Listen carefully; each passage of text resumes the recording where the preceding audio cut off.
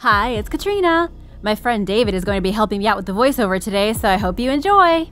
Today I'll be exploring stories from the Bible that were told thousands of years before the Bible was even written. Stories about an ancient flood, tales of horrifying demons, and the true inspirations behind the Bible's most famous characters. The Flood. One of the most famous stories of the Bible is Noah and the flood. If you ask 10 people on the street, all 10 of them are going to know who Noah is and all about his ark. But if you ask those same 10 people about Atrahasis and the Sumerian deluge, they'll most likely scratch their heads in confusion. The epic of the Great Flood is a story told in Akkadian folklore and Babylonian myth, though the tale originated with the earliest of the Sumerians. According to the ancient story written down about 1700 years before Jesus Christ, there was a flood that destroyed the world. The Sumerian god Enki, who was one of the Anunnaki, warned only one man of the incoming disaster. That man was Atrahasis. Enki told Atrahasis that he better build an ark to save himself and load it with 2 of every kind of animal to preserve natural life.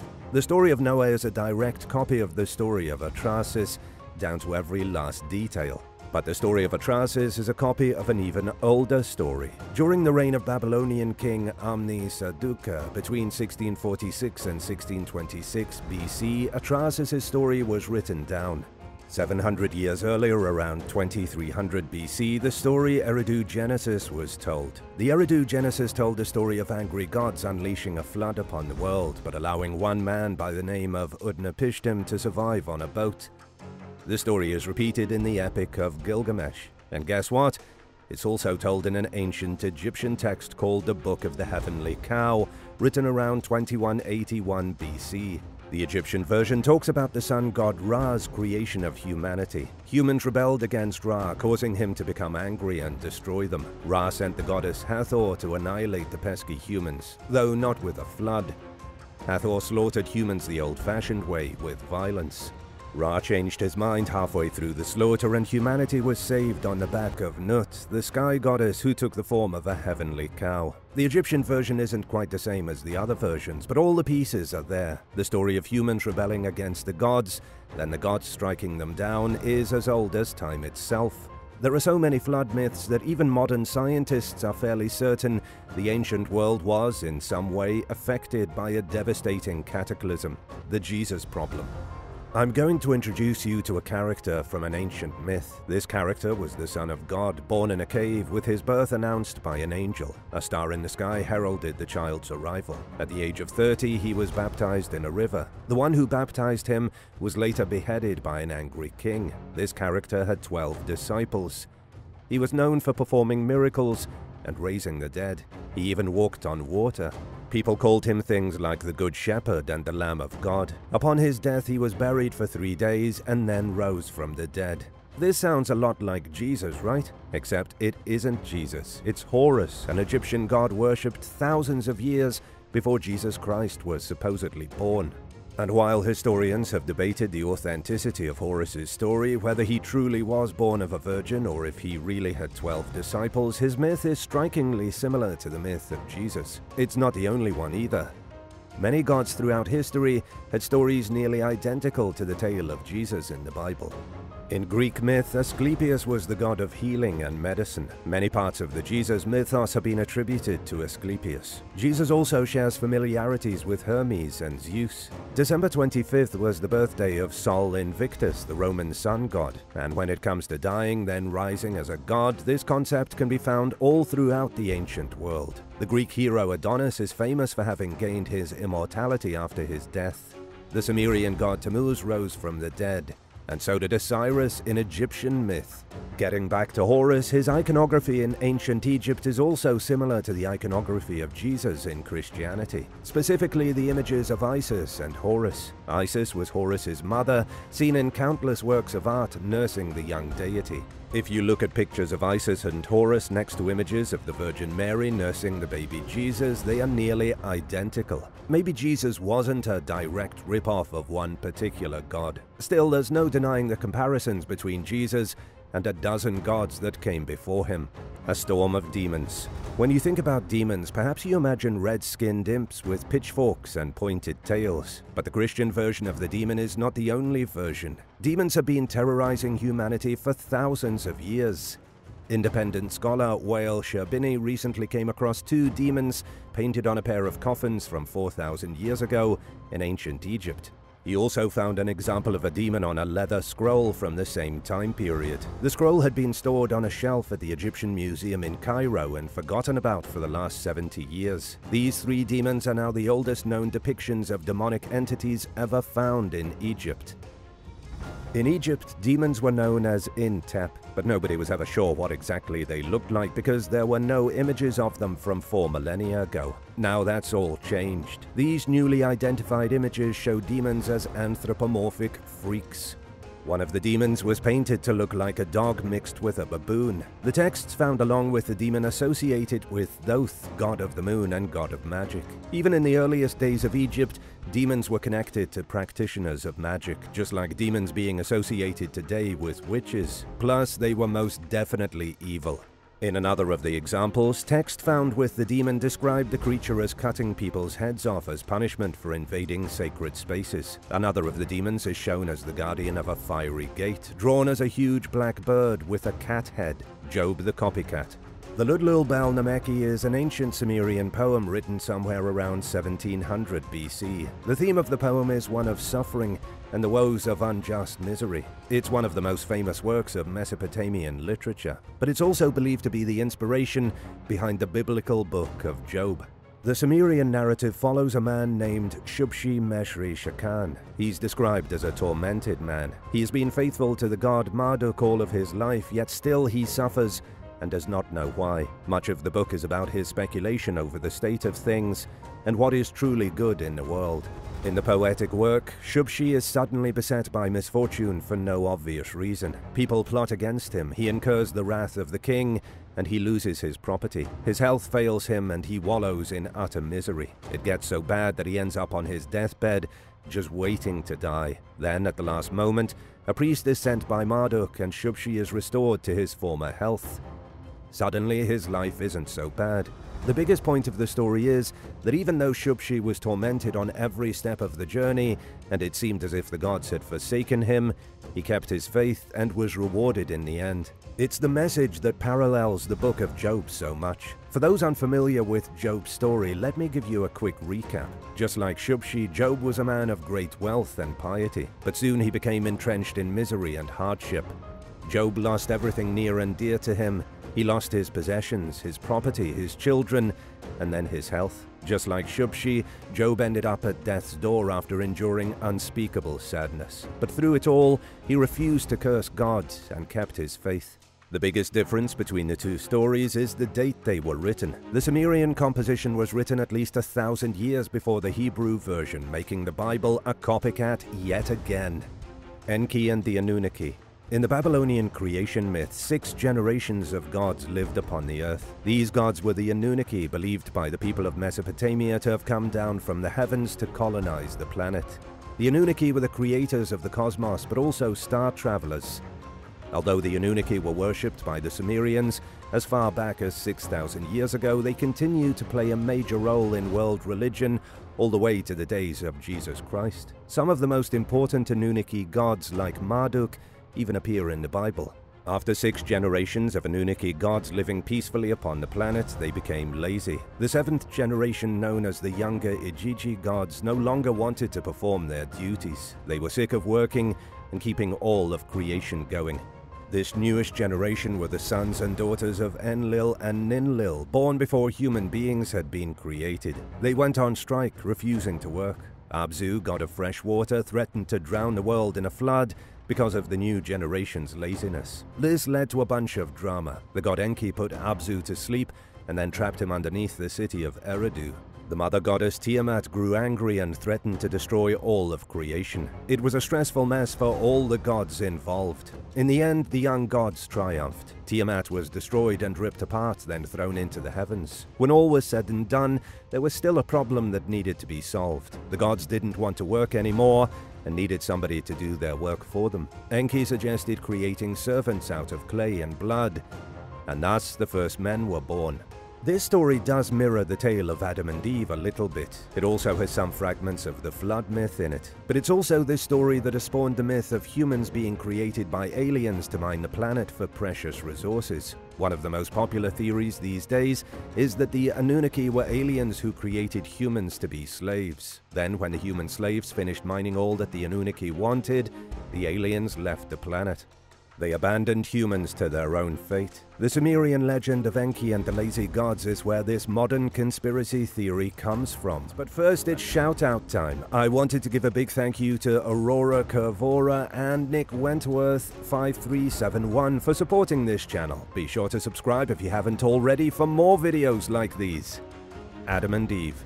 At the beginning of time, there was chaos in the vastness of space. Then came order as God shaped the heavens and the earth. The first humans were formed from the clay of the world and allowed to live in paradise without pain or hardship. These lucky individuals were the first couple in the world, the first man and the first woman. In Christianity, they are known as Adam and Eve. But are Adam and Eve cheap imitations of original couples from older stories told in China, Egypt, and Mesopotamia? Almost every culture that has ever existed had a creation myth. It makes sense for a civilization to tell stories that explain where they came from, but a lot of them are similar to the Adam and Eve story, especially the parts about humans being fashioned from clay and being tricked into sinning by an evil entity. In many of the tales, it's also a woman who takes the blame for letting sin into the world. But before I delve into the other Adams and Eves, there's something important about the Bible you need to know. There are two very different versions of the Adam and Eve myth in the Bible. In chapter 1 of Genesis, God worked for 6 days creating all the plants and animals, the sun and the moon and the ocean. On the last day, he made humans in his own image, creating man and woman at the same time. Chapter 2 of Genesis seems like a continuation of the story, but it isn't. The Bible contradicts itself here by saying God created Adam before any other animal, meaning man was not made on the last day. Then the Bible says when God could find nothing suitable to keep Adam company, he made Eve from one of Adam's ribs. It might not seem like it until you really think hard, but these are two totally different stories back to back in the same book. It's this kind of contradictory storytelling that leads scholars to believe the Bible was written by a handful of authors stitching together much older stories. Also, scholars think chapter 1 was written by a Jewish priest 400 years before chapter 2. It was meant to discredit Babylonian creation myths, dethroning Marduk and Tiamat. To further prove my point, Adam isn't even known as Adam until close to the end of chapter 2. Up until that point, the author or authors simply call him the man. It's as if somebody came in later and decided to give the mystery man an actual name. Although to be fair, it isn't the best name. Adam comes from the Hebrew word Adama, which means dirt. In China, the first man and woman were also made from dirt. The goddess Nua walked among creation, but found herself growing bored and lonely. She paused at the bank of a river and fashioned the first humans out of clay. In ancient Roman mythology, the gods created all of the animals but found they were too dull. They chose to create the first humans as more intellectual beings that could keep things interesting. In Egyptian myth, Amun ordered the god Khnum to create the first people by molding them on a potter's wheel. Across the world, the first man and woman were almost always molded from the very earth. The Proverbs of Amenemope. Ancient Egypt was home to some of the greatest literary minds that ever existed. Sadly, most of the texts are lost. The few texts remaining are often fragmented, with archaeologists only finding pieces of them written on scraps of papyri or pieces of clay. One of these works, a piece known as the Instruction of Amenemope, is akin to an ancient self-help book. It was written around 1300 BC and contains 30 chapters on how to live a successful life. Even more interesting is that scholars have compared it to the book of Proverbs in the Bible. The Instruction of Amenemope is all about self-realization and being a good person. The book encourages the reader to respect the elderly, to be nicer and defend the weaker classes in society, to look after the poor, and be wary of authoritarian figures with too much power. It even says something along the lines of the meek will inherit the earth. The author writes that the man who goes about his business in peace will receive divine blessing. However, the man who makes a nuisance of himself and complains about petty grievances will be destroyed. It almost sounds like Amenemope was talking about ancient Egyptian Karens. The wisdom within this ancient text is incredibly biblical. All the most important teachings of Jesus can be found within its 30 chapters. Lessons on modesty, generosity, and self-control. The book also discourages things that would become deadly sins in Christianity, such as pride and gluttony. For those who have read the book of Proverbs, you can see the similarities already. In 1924, renowned scholar Adolf Ehrman published a list of the similarities between the Egyptian text and Proverbs. Adolf was convinced the 30 chapters of the instruction of Amenemope were directly related to the 30 sayings in Proverbs. I'll even give you an example. The first quote is from the Bible and the second is from Amenemope. "Have I not written for you 30 sayings of counsel and knowledge? Look to these 30 chapters. They inform, they educate." The similarities are as clear as day, right? The truth is that scholars are beginning to realize just how strongly Egypt influenced the world around them. Many biblical books took inspiration from Egyptian wisdom. It's just that most of the ancient Egyptian texts have been destroyed or will likely never be found. The real Eden.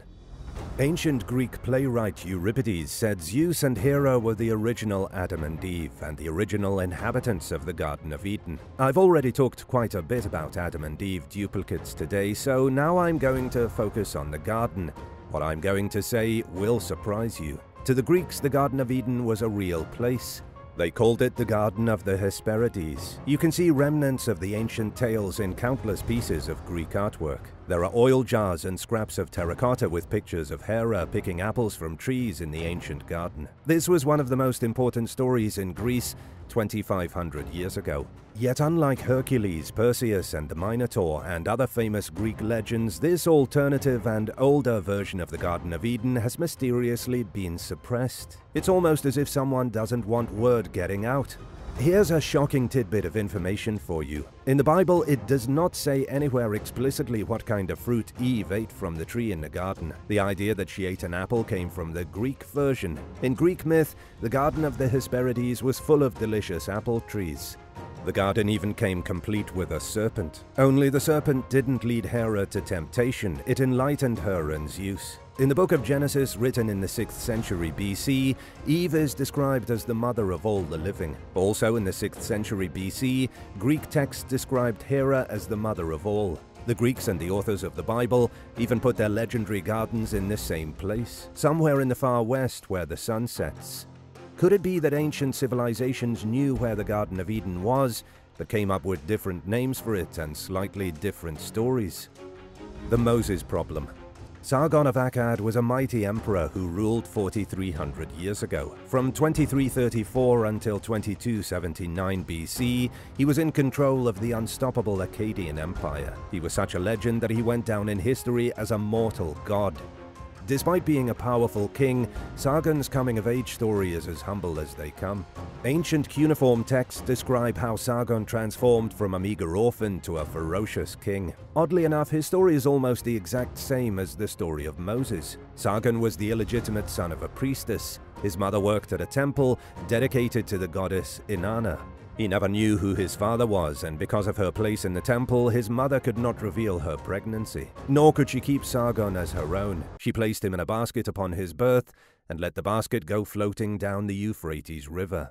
Let me pause in the middle here to say that this is the same thing that happened to Moses. He was born to humble parents during a time of unprecedented chaos in Egypt. An unnamed pharaoh was worried about the Israelites becoming too numerous in his kingdom, so he declared that every male child be killed, thus preventing the Israelites from having more babies. Afraid for her child's life, Moses' mother sent him adrift down the Nile River in a basket. Moses had the good fortune of being discovered by the daughter of the very pharaoh the Israelites were terrified of. The pharaoh's daughter was bathing in the river when baby Moses floated to her in his basket. He was taken in by the princess, grew to be a prince, and then it turned out he was a great prophet for the Israelites. As for Sargon, he was discovered floating down the river by a gardener who worked for the king of Kish, a Sumerian city. He grew up in royalty and ultimately became supreme emperor. It does seem a little suspicious that Sargon and Moses were abandoned in a river and then discovered so fortuitously. Historians think Sargon's story may have been propaganda. It could have been his way of trying to distance himself from the god-kings of the past, appealing more to the common folk. On the other hand, the story of Moses was likely a copy. The tale of Moses was written down almost 2,000 years after Sargon was dead. The Maya flood. It's highly unlikely the Bible took any inspiration from ancient Mesoamerican legends. You know, since the Bible was written on a completely different continent, that doesn't mean the Bible isn't connected to the people of Mexico. The Maya had their own sort of Bible, a book known as the Popol Vuh. Within its pages are stories that mirror stories told on the other side of the globe. The most common story is that of the flood. Both the Maya and the Aztec had legends of an apocalyptic flood. According to the Popol Vuh, the flood wasn't even the first time that human beings were wiped out.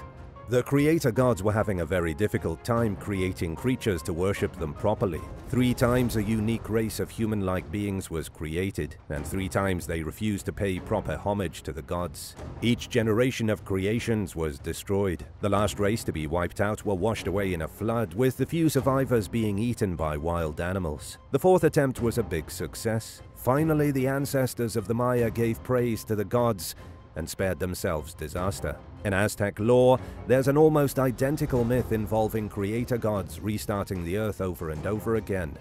The planet was on its 4th restart when the flood destroyed everything. It had already been reset 3 times, each time because humans were being annoying to the gods. But on the 4th time, people became more than just annoying. They grew far too wicked. Humans were lustful and rude, and no longer worshipped Tlaloc, the rain god. Seeing no other choice, Tlaloc wiped everybody out with a flood. This ushered in the 5th era of the world, with only a few survivors from the flood left to procreate. Love songs everywhere.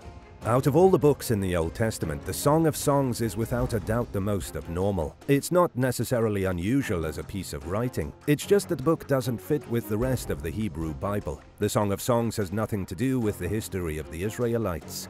It contains no prophecies or revelations. It doesn't have any moral tales to tell, like in the book of Job. Nor does it have any esoteric wisdom for living a morally incorruptible life like in the book of Proverbs. Instead, the Song of Songs is essentially a group of love poems. Not just any love poems, a sensuous collection of love songs in the form of poems without any moral, theological, or religious undertones. It's so widely open to interpretation that there have been times where the Song of Songs has nearly been scrapped from the Bible. The most widely accepted interpretation is that it's not a love song but an allegorical poem for the love between God and the Hebrew people.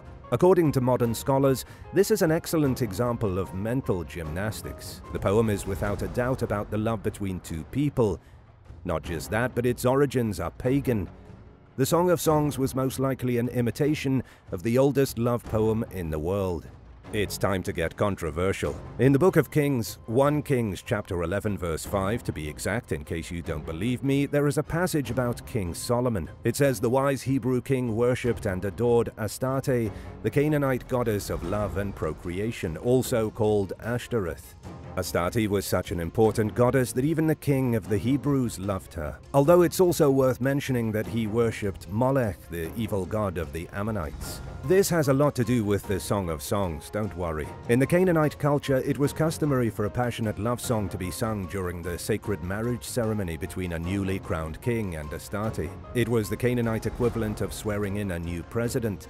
The new king would be figuratively married to the goddess, and a magical hymn was sung as part of the ritual. But the ritual is even older than the Canaanites, going back to Mesopotamia. In Mesopotamia, roughly 4,000 years ago, songs were sung during the sacred marriage ceremony of the Dumuzi Inanna cult. Dumuzi was the mortal king of Erech, with Inanna being the goddess of fertility and procreation. Nobody knows exactly how it happened, but a cult formed around the king and the goddess, connecting their names for eternity. It came to be that all new kings in Sumer were figuratively married to Inanna, with a love song being sung during the traditional ceremony. This most ancient of love songs passed from Mesopotamia to the Canaanites and then to the Bible. It's believed the Song of Songs is a collection of pagan ritual hymns. But why has it managed to stay in the Bible for so long, especially when so many other books have been kicked out of the official Bible? What do you think about the Song of Songs? Do you think it has a place in the Bible? Let me know in the comments and hit subscribe while you're at it. The Greek Nephilim. Did the Greeks know about the Nephilim even before the Bible was written? It's possible for a few reasons. The Greeks told plenty of stories about giants. They also told stories suspiciously similar to tales from the Bible concerning the creation of abominations. In ancient Greece, giants were foul creatures. They were believed to be the children of Uranus, who was the sky, and Gaia, who was the earth.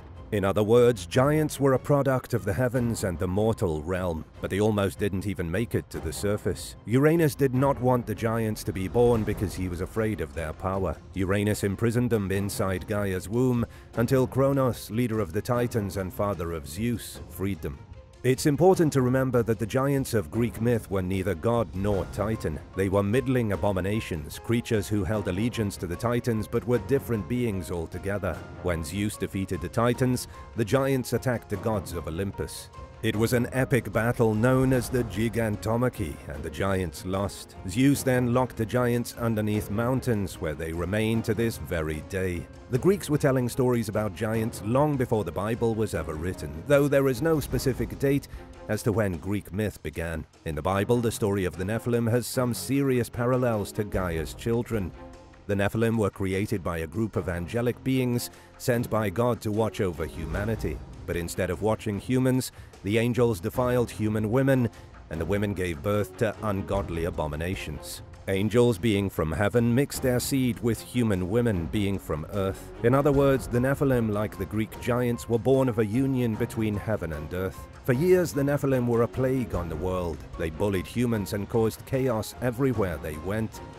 They were also filthy cannibals and consumed humans as food. God was so furious at the angels responsible for the creation of the Nephilim that he cast them down into the bowels of the world. Just like how Zeus imprisoned the giants under mountains, God imprisoned the angels under the earth. Are these two stories identical? No, not totally. But you can definitely see how the author of the Bible may have been inspired by earlier Greek tales of the ferocious giants. Yahweh and the Old Testament. I've been telling you all about biblical stories that were inspired by tales woven centuries before, but I haven't really told you why. I haven't explained the creation of God, Judaism, Christianity, and why it makes sense that the Bible may have dabbled in some light plagiarism. I'll start in the 14th century BC. The earliest tribes of the Hebrew people did not worship a single god, something the Bible outlines very clearly. They worshipped many gods, gods that came to them from all over the globe. One of these gods was Yahweh, a principal deity. But there were lots of principal deities, with Marduk in Babylon and Re in Egypt. All these different cultures worshipped a huge pantheon of gods, but there was always one main deity. In most cases, the most important deity was the one associated with the sky, rain, or the sun. Getting a monotheistic religion started was not an easy thing to do in the ancient world. There were too many gods and too many various cults obsessed with one particular deity. In the 14th century BC, when the Hebrews were still praying to many gods, something crazy happened in Egypt. A pharaoh by the name of Amenhotep IV changed his name to Akhenaten. Then he ordered all Egyptians to worship a single god. The name of the new god was Aten, a deity of the sun. The pharaoh, who may have been the pharaoh from the book of Exodus, but nobody knows for sure, abolished Egyptian religion. The pantheon of gods crumbled. Osiris, Horus, Re, they were all banished in place of the new Aten. The plan didn't work. The pharaoh died and his son Tutankhamun got rid of Aten, and everyone went back to worshipping all the gods they wanted. At the same time this was happening, the Hebrews were worshipping Yahweh, Baal, El, Asherah, Astarte, and many other deities.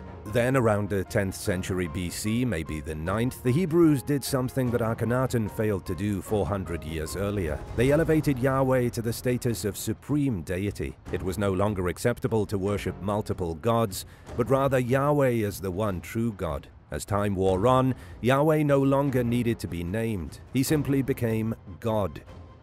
To reinforce the monotheism of the new religion, a book was created. Around 900 BC, the first pages of the Bible likely started to be written. They wouldn't become official until between 600 and 400 BC. It took a very long time for the book to be made. It needed to be filled with stories that discouraged people from worshipping many gods, while encouraging them to embrace the rule of Yahweh, aka God.